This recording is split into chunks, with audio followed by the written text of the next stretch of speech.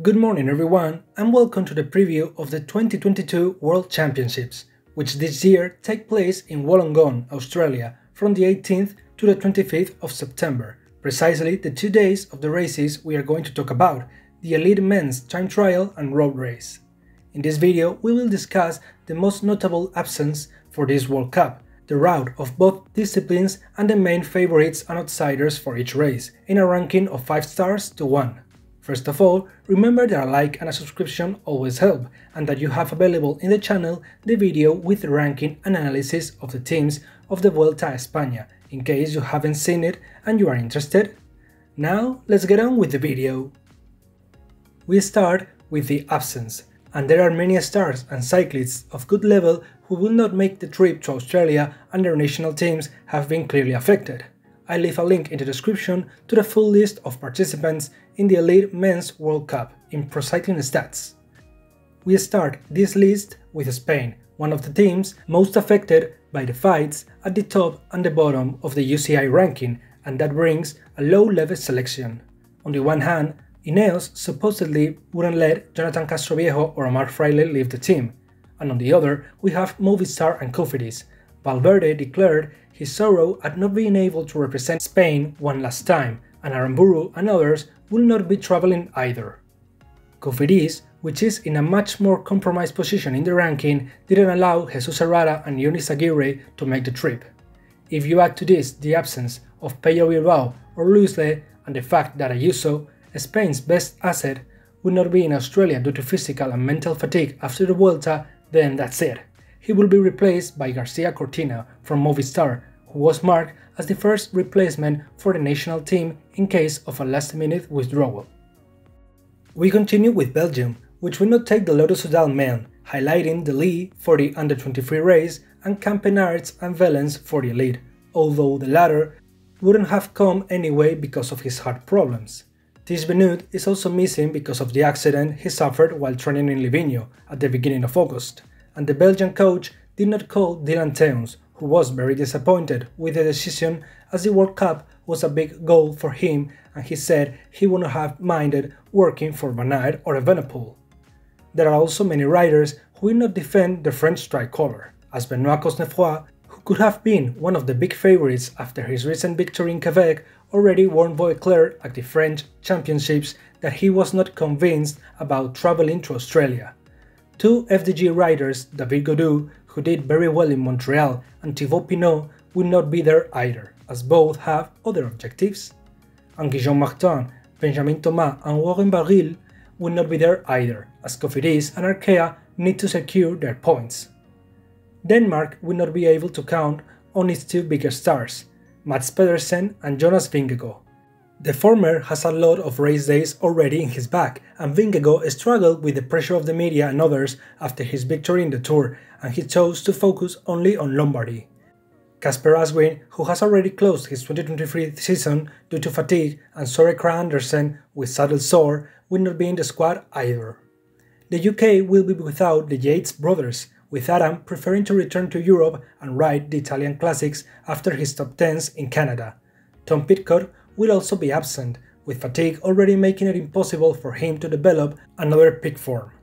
In the host team, Australia, we have to highlight the absence of Caleb Ewan, who wasn't selected, and Rohan Dennis, who had to say no because of his brother's wedding a day before the time trial.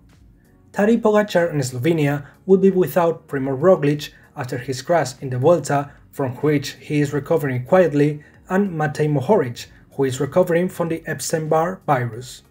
The USA has been forced to call up a couple of unknown riders due to the accumulated absences of Quinn Simmons and Brandon McNulty due to fatigue, and Matteo Jorgensen due to the points issue, although Movistar is practically saved. Let's turn now to Ecuador and Colombia. Ecuador will only have one elite rider, Jonathan Narvaez, despite having 6 places in the men's race, as the Ecuadorian Federation stated that many of our best riders cannot be part of the team due to physical and/or family problems. A pity not be able to enjoy Carapaz in the World Cup, as well as Daniel Felipe Martinez, Uran and Chavez with Colombia, as their teams are fighting in the UCI ranking. Other squads that we can highlight are Germany, which won't be able to count on Max Walscheid in the time trial, Canada without Michael Woods and Hugo Hull, or Poland, which will not have Michał Kwiatkowski in the worst season of his life, full of health problems despite his victory in the Amstel Gold Race. We also have Dumoulin, whose last objective before retiring was the time trial at these World Championships, but opted instead to pull the curtain down early. Alexander Blasov won't be in Australia due to the current conflict between Russia and Ukraine, and we finish with the Irish team, which will not be present in Australia due to the economic effort involved in the trip and the lack of guarantee of success, and with New Zealand, of which it had been rumored that its cyclists based in Europe would have to pay part of the trip. For this reason and others, Sam Bailey and George Bennett will be missing, and others too. Let's go now to the men's road race, which as usual will close these World Championships and will be held on the 25th of September. It presents an undulating route of 276 kilometers that will end up being very explosive and selective, with more than 4,000 meters of elevation gain. We can divide the route into 3 different sections. A first one from Helensburgh, skirting the Australian coast with an initial descent, followed by an uneven but uncomplicated terrain to the center of Wollongong, and the start of the Mount Kira Loop, a climb of 8.7 kilometers with an average gradient of 5% and a couple of peaks of 14 and 15. The climb will only be done once, and even if a team makes a big effort and wants to put the rest in trouble, it should not be very decisive, being placed 200 kilometers from the finish line. Its descent gives way to a short, flattish terrain, after which we reach the final circuit of 17 kilometers in the city of Wollongong. The riders will do 12 laps, and the main highlight is the central part with its hills. The first is Mount Ousley, just over a half a kilometer at 7% average. The second is Mount Pleasant, which lasts 900 meters at 10% with a max gradient of 15, and after a short descent there's Brokers Road, just 100 meters, also at 10% with a final segment that could exceed 20%. After the descent, the rest of the course is only a couple of kilometers flat and has 11 roundabouts and 9 90-degree bends. At first glance, it looks like an ideal track for people like Mathieu van der Poel or Pogacar, able to respond 100% on steep slopes and with short but super explosive efforts. If you want to see a detailed analysis of the course, I leave a link in the description to a Twitter thread that shows it in detail. We begin the analysis of the favorites with the 5-star cyclist Wout van Aert. This year he has decided to focus on the road and will not take part in the time trial. If he is able to withstand all the attacks, he will be the one to watch at the finish. It should be remembered that his sprint is sometimes not the strongest after many efforts, as was seen in Montreal, or the most intelligent, as in Hamburg. If he is as good as he was in the Tour, few will be able to match him. 1 star below I have placed Tadej Pogacar and Mathieu van der Poel. The Slovenian is rested after the Tour and showed in Montreal that he is in very good shape. This circuit suits him well. We have already seen him be decisive in all kinds of classics, and if he doesn't get rid of his rivals on the climbs, his sprint after more than 2000 kilometers is superlative. Another big favorite is Mathieu van der Poel. After a disappointing Tour de France, the Dutchman preferred to take it easy for the World Championships and has only participated in 4 races, winning the GP Wallonie against Biniam Girmay. He seems to be in good shape and has a very strong group, so he is a serious candidate for the rainbow jersey. Let's go now to the 3-star favorites, and we start with the winner of the Vuelta a España, Evenepoel. Remco is the other leader of the Belgian team, and we'll have to see how well he responds after 3 weeks of hard work. Be careful with his attacks, with dozens of kilometers to go. They are his specialty in the classics. Another big name is Biniam Girmay, who hopes to crown his incredible 2022 with a great performance at the World Cup. His big weakness is that he'll be isolated early on, as his teammates are not up to the standard. And as the main French asset, I have placed Valentin Madouas. He will arrive in Australia in great form, as his recent victories in Doubs and Luxembourg testify. He may not have the cachet of others, but he has already proven to be very versatile.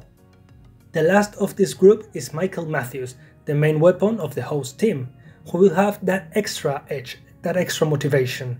Matthews says he is in even better shape than he was at the Tour, and his best chance is a regrouping before the finish. We start the group of 2 stars with the current world champion, Julian Alaphilippe, who will have a very difficult time to repeat his triumph of the last 2 years. His crash in the Vuelta will prevent him from reaching 100% top form, and there were doubts about his presence until a week before the opening of the World Cup. Colombia's hopes lie with the duo of Nairo Quintana and Sergio Higuita. The former has been out of racing for some time due to a tramadol mess, while Higuita finished the Vuelta strong and could do well at this World Cup. Watch out for Fred Wright and Ethan Hayter, the 2 British options, who will have their best chance with an early move, trying to filter into intermediate groups. And also, with 2 stars, I have placed the 2 Italian leaders, Andrea Bajoli with a great performance in Montreal and being quite fast, and Alberto Bettiol, who will have to filter in early moves. The last 2-star rider is Joao Almeida, who will have to hold his own at his own pace and will be surrounded by the 3 Oliveiras. And we finish with the last outsiders, the 1-star runners. We can start with the Swiss, who with Stefan Kung and Maurice Schmid could filter in some early attacks. We also have Nilson Paules and Magnus Sheffield for the US, but we will have to see how well Paules is after a crash he suffered a couple of days ago. Jan Polanc and Jan Tratnik could also act as satellite riders for Pogacar, as could Quinten Hermans for the 2 Belgian leaders, Mollema and Van Barle second last year for Mathieu van der Poel, and Hindley and O'Connor for Michael Matthews. Narvaez, as the only Ecuadorian representative, will have to go at it alone. The Spaniards, Marc Soler and Ivan Garcia Cortina could have a chance, as could Lutsenko for Kazakhstan, although it will be very difficult. Andreas Legnesund should be the leader of the Norwegian team, which brings Christoph to see how he struggles on the climbs. Magnus Kort and Jakob Fausglang lead the Danes, although perhaps Honoré will be more prominent in the end. We can also highlight others from the French 9, with Romain Bardet, Pavel Sivakov, Christophe Laporte and Quentin Pachert. And we finish with Peter Sagan, who should be mentioned out of respect, as his season has not exactly been good and he comes after 2 retirements due to illness in the Canadian Double. The men's time trial will be held on the opening day, the 18th of September, after the elite women's time trial, and will have the same route through the suburbs of Wollongong. There are 2 laps of a 17-kilometer course, so it will end up being 34 kilometers long, which is a bit short, as one could have expected 45 or even 50 kilometers, but it's not a flat course at all. It is full of small up and downs, including Mount Ousley, which is a repeat of the road race, and it is also a technical circuit with many bends, so there will be no super long sections except at the end, where the best specialists will be able to start their engines for several kilometers in a row. Will Ganna be able to retain his title of the last 2 years? He won't have to cope with Wout van Aert, and although this year he has been defeated in several time trials, I have to place him as the top favorite. If he was to win, he would join a very limited club of world time trial winners in 3 consecutive years, joining Michael Rogers and Tony Martin. However, the course seems to be better suited to others and he won't have little competition. His main rivals, the 4-star favorites, will be a Belgian and a Slovenian. Starting with the Belgian, it's Remco Evenepoel, who has dominated this year's TT in the Vuelta and the one of the Belgian Championships. Will he be able to improve on his bronze from last year and silver from 2019? It will depend on how he feels after the Vuelta, but he has the rainbow jersey in his grasp if he maintains peak form. And the Slovenian is Tadej Pogacar. He has yet to win in this discipline this year, and it is true that in the only world time trial at this level in which he has taken part last year, he finished 10th, but no one can doubt his ability against the clock and he is in very good shape. Let's go now to several riders who will fight for the places of honor, possibly even the podium, the 3-star favorites. The first 2 in this category are the Swiss duo of Stephans, Kung and Wiesiger. The latter took the duel by less than a second at the European Championships, We'll see if Bissiger continues his streak in Wollongong or if he's once again deterred by the crashes and bad luck of the Tour. And although Stefan Kung hasn't ridden the best time trials this year with a single victory in Poitou-Charentes against second-tier rivals, he will certainly be in the medal hunt and could spring a surprise. The other Belgian in this competition is Yves Lampaert. His two more notable victories are the prologue of the Tour de France and the time trial of the Tour de Belgique, and even though both of those two routes were completely flat and short, he is sure to be there. The next one is Remy Cavagna, who although he lost in the French Championship against Army Rail and has not done very good time trials this year, it is good that the exception is precisely the one in the Vuelta a España, where he finished third. Bauke Mollema has earned the right to be in this top group, as the discovery of his ability in the time trial this year is magnificent, and he will finish in the top 10. We begin the 2-star category with two Ineos men, Magnus Sheffield, who won in Denmark and came second in Poland in two completely different profiles, and Ethan Hayter, who has also had good performances in the time trial this year, although his status is an unknown after withdrawing from the Vuelta for COVID. Joao Almeida could also do well, but let's hope he doesn't get it wrong this time as he did in the Vuelta a España time trial. And completing this group is the second Italian rider, Matteo Sobrero of Bike Exchange. We finish with the riders who could finish in the lower part of the top 10. Here we have two Danes, Magnus Cort Nielsen and Mikkel Bjerg, the French champion Bruno Armirail, Edoardo Affini, who completes the Italian trio although the profile is too undulating for him, the Norwegian duo of Tobias Foss and Andreas Legnesund, whom I will trust much more than the first, and Poland's Maciej Bodnar. And here ends this preview of the lead men's road and time trial races. I'd say Pogacar wins the road race and Evenepoel takes the time trial. What do you say? I hope you liked the video, and if you did, don't forget to like it and subscribe to the channel. See you in the next one.